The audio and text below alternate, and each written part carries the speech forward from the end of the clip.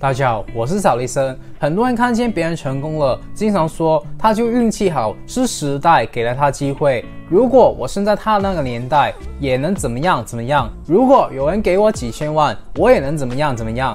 很多自以为聪明的人，他们穷，他们创业失败，他们赚不到钱，怪的就是怀才不遇，怪的就是没有机会。我很认真的告诉你，牛人从来不是靠机会，靠的是实力。就算没有机会，我们也会自己创造机会。我小的时候接触过一种说法，说的是如果姜子牙不遇到周文王，就只能钓一辈子的鱼；如果诸葛亮不遇到刘备，就只能一辈子的种地。我曾经一度的深信这种说法，认为一个人就算有再大的能力，没有机遇也是枉然。这就是很多人感到怀才不遇的原因。后来接触到商业，阅历丰富了，自己开始创业了，突然觉得七窍一下子就通了，对于很多事的看法也完全改变了。大部分人呢，常常把结果说成是原因，这种说法很隐秘，仅仅从逻辑上来说呢，很难察觉到其中有什么问题。但实际上呢，是因为他们有那么大的能力，所以才有那样的机遇。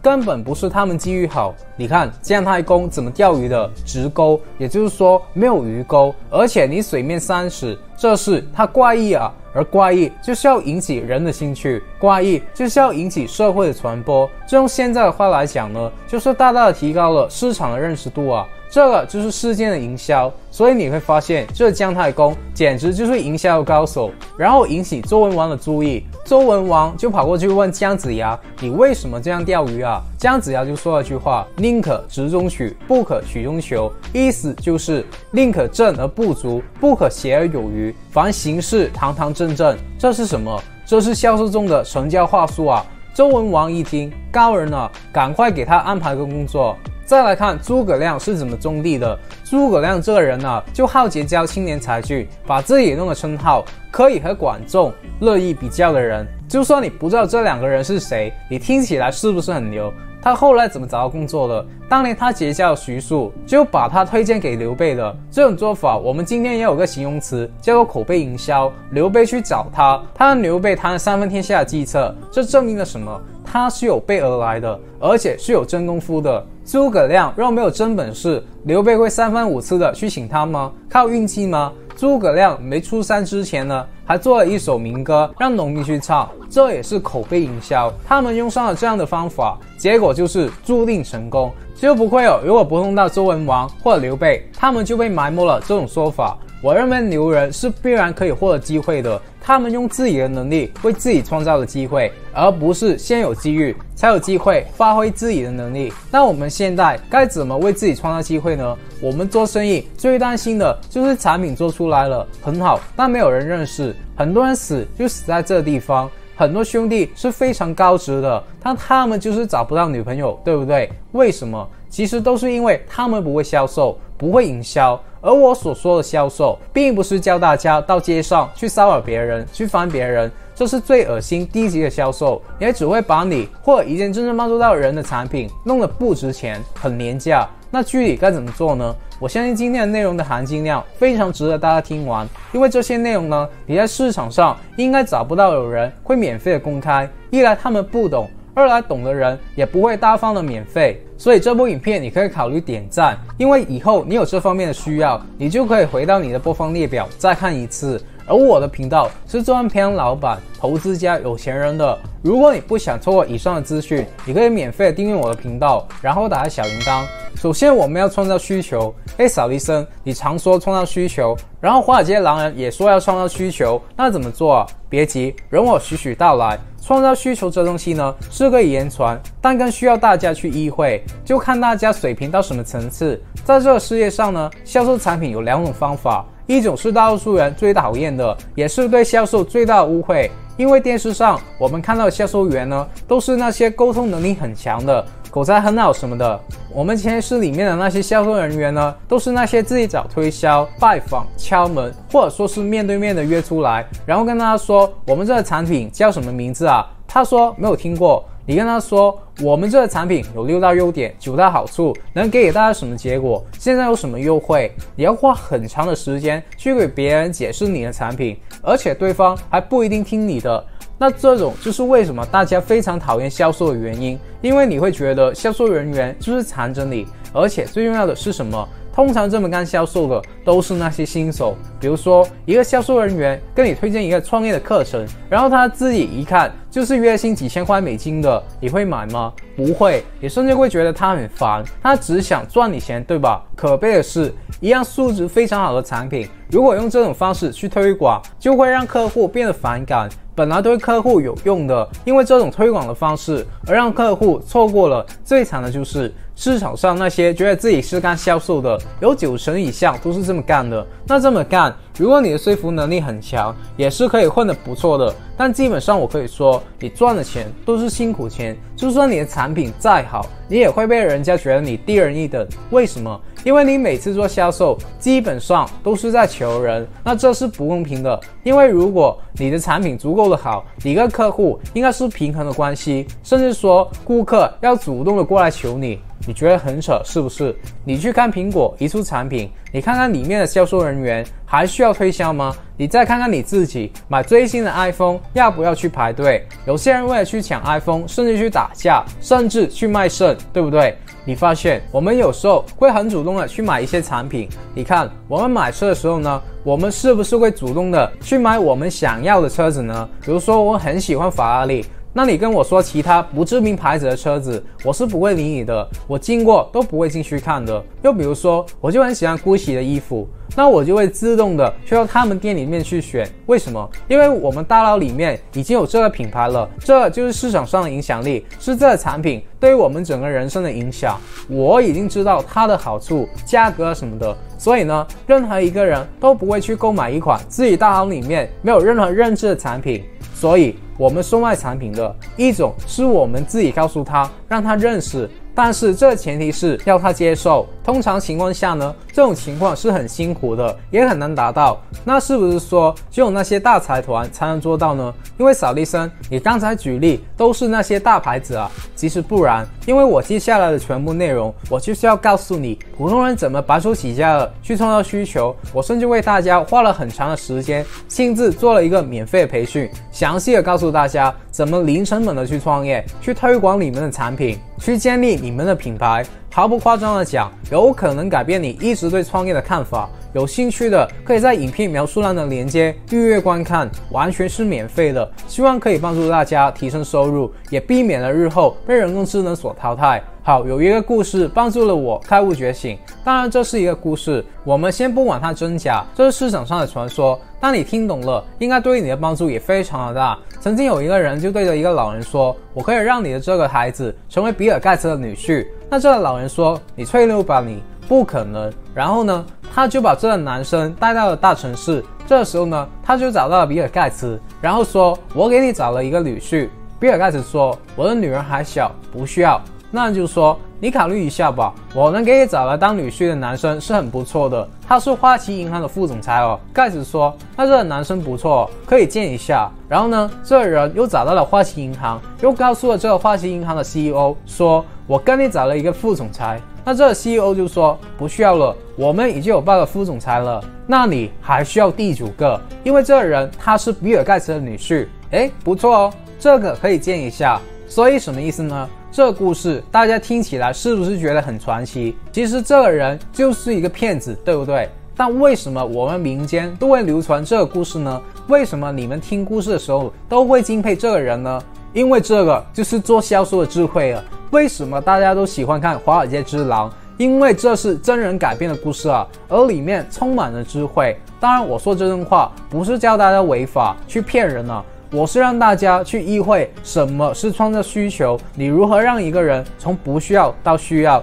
很多兄弟找不到女朋友，你听懂这点，你还怕找不到吗？一个人本来对女婿、对 CEO 是没有需求的，你说跟他介绍，他怎么对你有兴趣呢？那如果你跟他提比尔盖茨、花旗银行，他就立马有兴趣了。那我比较喜欢研究跟我一样白手起家的创业家。你比如说中国有一个蒙牛的企业，里面的老板刘根生呢，他当初牛奶都还没有做出来，就疯狂的去打广告宣传。为什么呢？因为他要让所有的人都知道这蒙牛的牛奶，对吧？你想想，我们有时候在广告上、电视上、手机里面看到一样东西，这东西是我们大脑有认知的。那么当你去超市，你看到牛奶的时候，你会不会想起你常常看见的品牌呢？当然会啊。那当超市里面没有这个产品怎么办呢？这时候就有了需求，是吧？这时候这个刘根生啊，他就可以选择慢慢的找到工厂来生产这个牛奶，然后再找到超市去谈合作。那谈合作其实也不需要再谈了，这个超市要不要呢？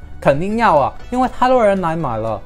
你们这个超市有没有蒙牛的牛奶啊？没有。然后隔了1个月，这蒙牛的牛奶来了，你是这个超市的老板，你不需要吗？这就是创造需求。又比如说，我最喜欢研究的企业家史玉柱，他当时有一款叫做老白金的保健产品。一开始的时候呢，他不是直接拿出来卖的，他先打开一个市场，走到农村里面去，把这个老白金送给那些农民的伯伯、阿姨，甚至他们去试吃的时候呢，告诉他们，你现在呢，这个吃完了一个疗程，对身体有帮助，你就去某某的药店换一盒，可以抵一部分钱。结果当他们去药店那里去拿的时候呢，有没有这个货呢？当然是没有这个货的。所以说，这时候谁手里有货？这个时候史玉柱手里就有货，史玉柱就开始跟药店的老板说，你现在要不要成为我产品的代理商啊？我给你销售权，但前提是你必须要先给我钱。那个药店的老板说，当然要啊，为什么呢？因为有人需要啊，是不是？这个就叫创造需求。你想想你是怎么做的？大多数人都是自己去干的，就是跟这个药店的老板说，您看需不需要把我这个产品放到您这里卖啊？这种人是不是特别的烦，特别的讨厌？记住，我们跟顾客交流的时候呢，一定要确定顾客其实是有听过我们产品的，不然你就不要去提你的产品，因为你这样只会把你的产品弄得很 cheap。所以很多人创业，对，你研发了很伟大的产品，但你看，如果当初马云不懂销售，如果当初比尔盖茨不懂销售，谁知道什么是阿里巴巴？谁知道什么是 Microsoft？ 是吧？所以你会发现，销售就是先提高知名度，因为有知名度才会有好感度。这就好比我们看一部电影，你说为什么要看《华尔街之狼》呢？因为里安纳度是主角嘛。我们认识一部电影的时候呢，靠的是知名的演员。所以当你去推广一件产品，我们只需要想如何在市场上有知名度、有认知，才能有印象，有印象之后呢，你才能有市场，这就是创造需求。那我们的财富自由品书会为什么现在有4-5千个兄弟认可呢？为什么他们会加入到我们品书会呢？首先我是找到他们的需求嘛。你看现在的人都不喜欢看书，对不对？那他们会看我的影片，就代表了他们是愿意学习的，是上进的一群人，是素质比较高的，而且他们是接受你听的方式去学习的。那 OK 啊，我就请了专业的主播去解读100本帮助我们达到财富自由的书籍嘛，不但节省了他们的时间，我本人还会借着这个品书会去讲解一些不定期的培训。大家进来就会发现，我讲的都是一些不敢对外公开的与赚钱有关的真相，而且每次的时间呢都很长，你在外面是不可能听到的。也不是说有钱就能找到这些知识，因为都是我本人亲身的总结。那么我们还有一个 Facebook 富人群组，就是你有什么问题都可以在里面提，里面几千个兄弟姐妹连同我本人都会看看能不能帮到你，就是一个商圈的概念。今天你帮到我了，日后就是我帮你了，互相的帮助，互相的交换资源，互相的洗脑，把全人的脑袋洗掉。如果你有兴趣的，可以在我们涨价之前加入，当然我也会在里面跟他合作，带着大家创业，你可以选择要不要参加。好，那普通人该怎么营销呢？我没有办法请李安纳度帮我推广产品嘛，我又不可能说我自己是比尔盖茨的女婿嘛。接下来仔细的听，能不能把钱放进自己的口袋就看这里了。比如说我有一个老板的朋友，他做汽车保养的，我认识很多这样的老板，他属于上一代，就是年纪比较大的老板。然后大家都知道，以前做汽车保养的就很赚钱，但现在竞争这么大，他就想换一种做生意的模式嘛。那他就自己出了个机油的产品，好像蛮不错的，但完全没有知名度。他做产品的时候呢，也没有想那么多，以为去开个招商会就好了。结果找了一堆人过来，但完全没有人愿意代理他的这个保养的机油。这就是这些传统老板的销售和宣传的方式。以前可能很牛，但是现在招商会的那些人都不会投这种产品的。没有侮辱他的意思，只是我跟他谈起来呢，我就忍不住的随便多说了几句，我就按着蒙牛的案例给他讲，我说你要去创造市场嘛，大哥，你也要去想一下你这东西什么人用，对吧？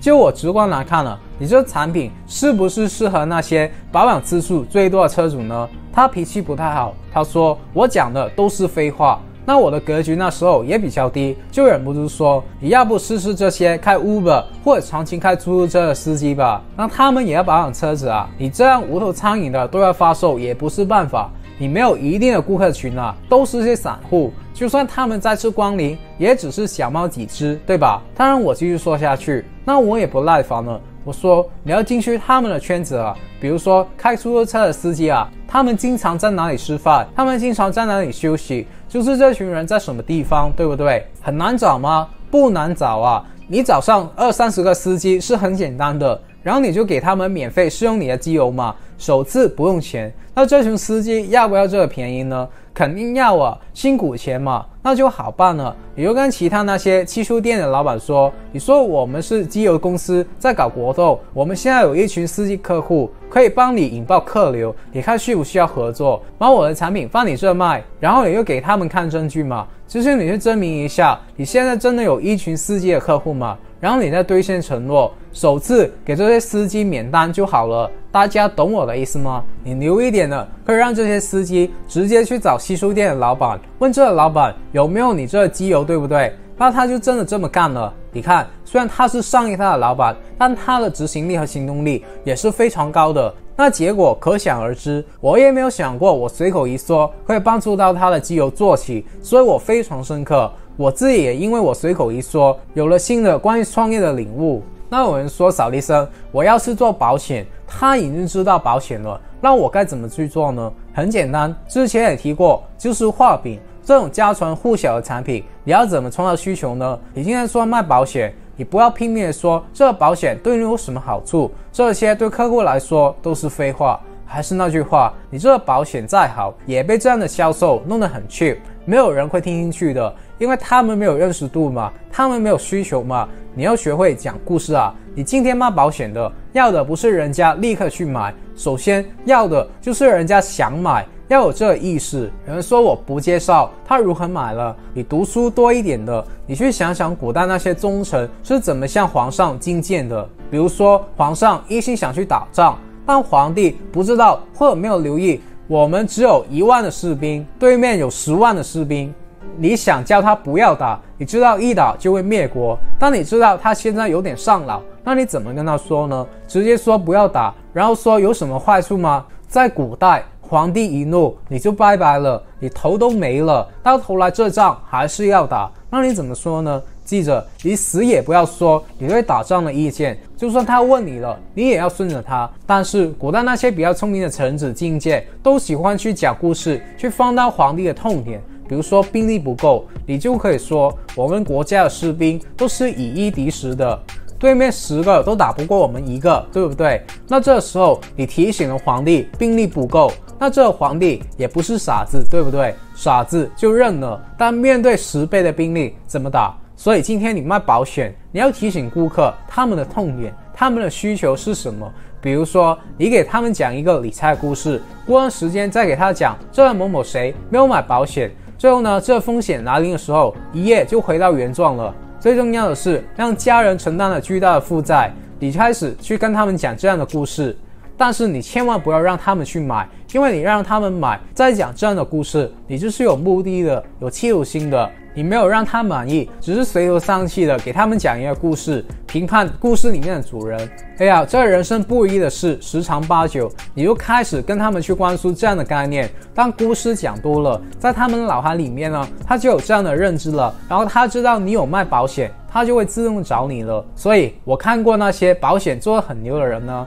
我在宴会认识他们的时候，他们从来都不会介绍自己是做保险的，他们名片上面可能会说自己是某某商会的主席，有很多的名号，但就是不说自己是做保险的，然后我们就不会对他们产生抗拒嘛，因为毕竟人家也没有烦着我们，我们就正常的交朋友啊。就算之后你知道他们是做保险的，你也不会有什么反感，因为这也是一种值得尊敬的行业嘛，毕竟也帮了不少人。大家听懂了吗？有些人听起来可能会觉得很不道德什么的，你干嘛隐瞒你的职业，对不对？其实我不是教你们隐瞒职业，我只是想告诉大家，你不要常常去推销你的产品，你不要去烦你的顾客。我们创业就是为这个世界提供价值，解决顾客的需求。如果顾客脑子里面没有这个需求，你去销售它，那也只是骚扰。所以你要先观察，其实一个产品每个人都有需求的。歌手也可以身价过亿，对不对？唱歌是需求吗？你可以1年不听歌吗？其实是可以的，但现在已经很多人做不到了。为什么？因为被创造了需求，对不对？你到哪都有音乐，你去逛逛商场，你去酒吧，甚至你去打开 YouTube， 对不对？到哪都是音乐，到哪都是那个歌手的歌。所以有些需求只是顾客不知道，或者从没有想过，不代表他们没有这个需求。人是有欲望的动物，是贪婪的动物，一切事物对于人类来说都是有需求的。很简单，有些东西你不需要，但你多一样这样的东西，你能够承担，你也不介意，因为有总比没有好，对吧？你比如说男女朋友去谈个恋爱，对吧？你女朋友为什么不嫁给你呢？她有可能觉得有风险啊。你想想，今天还没有结婚之前，你打$50万，结婚了，这$50万随便你用，我先放在那里了。如果今天我们没有结婚，那我从这50万里面分5万给你，对吧？你都不舍得付出，你就希望别人先跟你干，你不需要先为别人去做那些什么。但如果你的问题是，你结婚的时候如果连$50万都拿不起，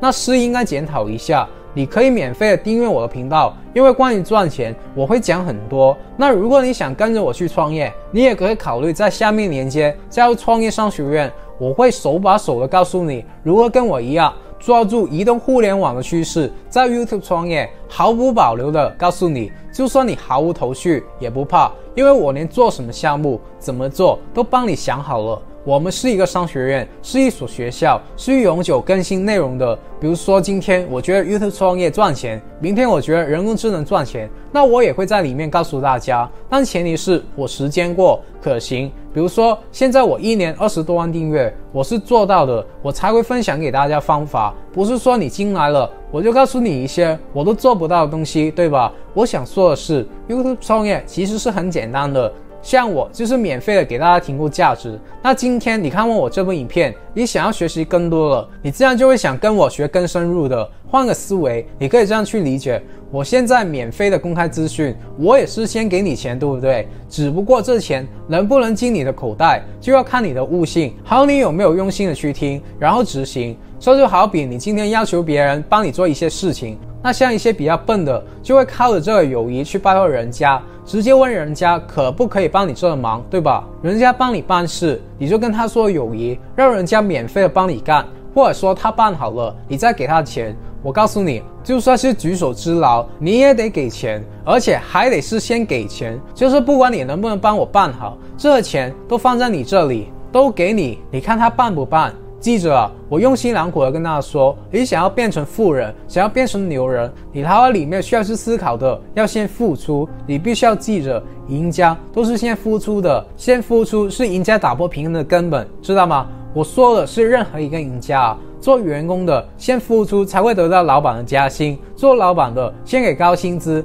员工他会更拼命的干，他会更加全力以赴的干，是不是？最后钱还不是流回你的口袋，对吧？你先给他5000，他帮你赚5000万，对不对？所以我自己做生意，我都是学习李嘉诚的。比如说我跟人家合作，我首先考虑的是他跟我合作赚多少钱。比如说他跟别人合作，他能赚$3000一件产品，那我第一次跟他合作，我就直接给他$4000，而且我是先给钱的。那么我们就跟另外其他代理的产品有区别了，人家的产品只是放到他店里面代卖，而我直接给了他$4000，他肯定需要对我销售的结果负责，他肯定要用他原有的顾客来跟我的产品进行捆绑，进行售卖，那我们产品的市场就打开了，我也不需要想怎么宣传，多给他赚一点就把这个事搞定了。以后就算我不跟他合作，我的产品也有人认识了，我这样做是对双方都有好处的。因为如果我先付他们钱，他们就不需要担心之后收不到钱了。